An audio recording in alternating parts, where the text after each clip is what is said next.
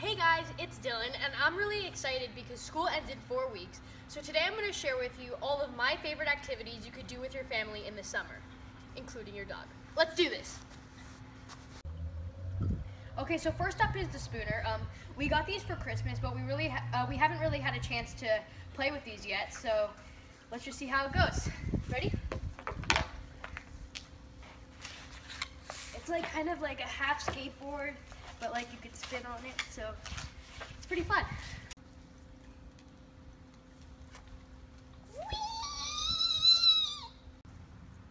Next up is ladder ball. You need at least 2 players to play this game, and the goal of the game is to basically just throw that thing on the ladder, and blue would be worth 3 points, red is worth 2, and white is worth 1. So I would basically throw it on the other side to Hudson and see which bar it goes on, and you get 3 turns, and the highest score at the end wins.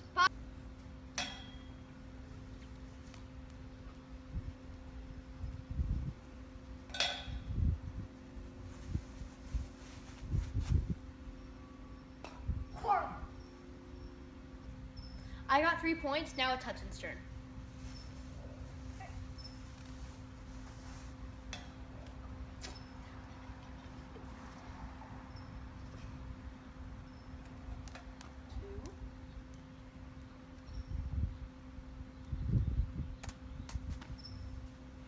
No pressure, no pressure.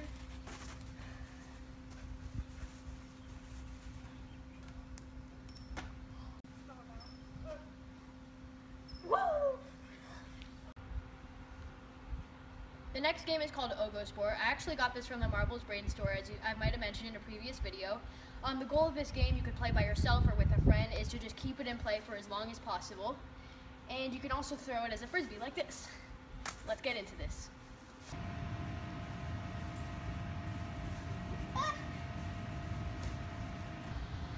This next game is called Smash Ball. I really enjoy it. It's kind of like tennis related because you're like hitting volleys. You should play this with a friend, and my dad and I are really good at this. Our high score is actually 1,500 in a row, so we have some experience.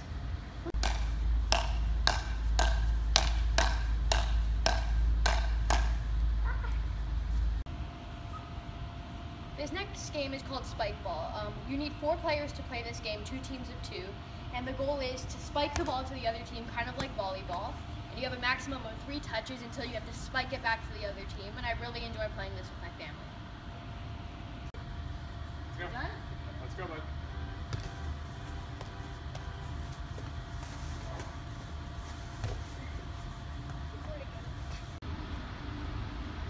This next game is called Mash Ball, so the goal is each team of 2 or 1, however you want to play it, gets 2 throws to ball with the balls, and let's say I throw it into like that one, right? I get 1.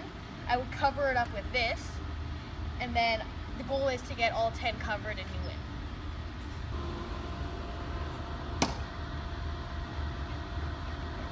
No, take your ball and then cover it up.